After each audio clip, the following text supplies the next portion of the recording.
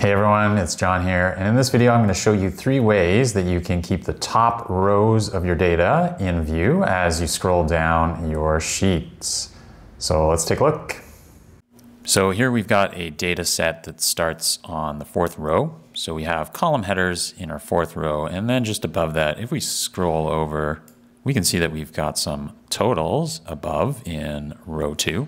And currently, if we scroll down, then we're going to lose view of those column headers and also the totals there.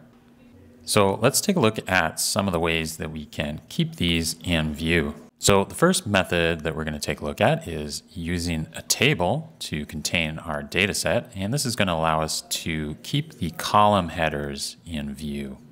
So we can add our data set into a table. If we go up to the Insert tab, and click on the table command, that's going to select our data for us. And here we're going to leave this option checked. My table has headers.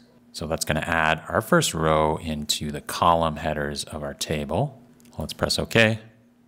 And now our data set is inside our Excel table. And if we have our table selected, so here's our active cell inside the table, and now we scroll down, you'll notice that the column headers remain visible at the top.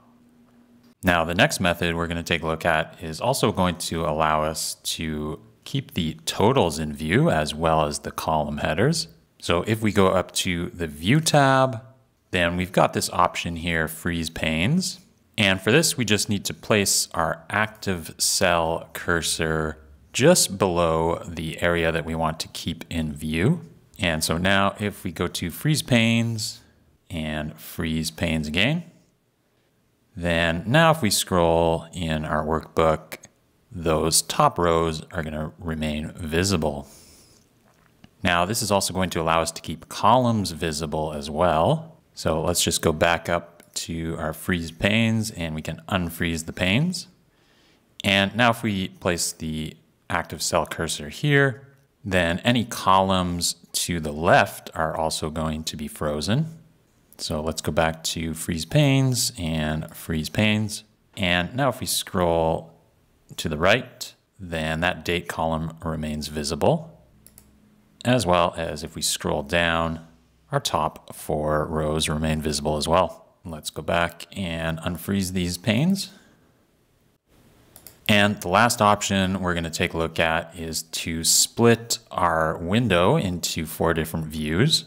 So again, up in the View tab, we have this option here to split, and that's going to add in this crossbar to our window. And we can click and drag this around, and it's going to give us 4 different scrollable views in our workbook. So for example, we can scroll down and the top part remains in view, or we can scroll to the right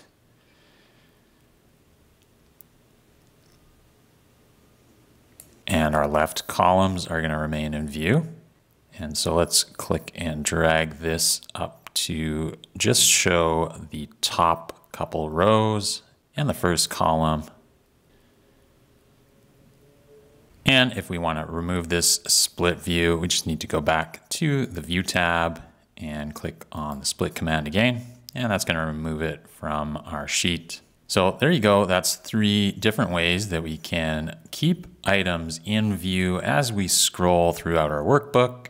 If you enjoyed this video, make sure you hit the thumbs up button and subscribe to the channel for future Excel videos like this one. That's it for this video, and we'll see you in the next one.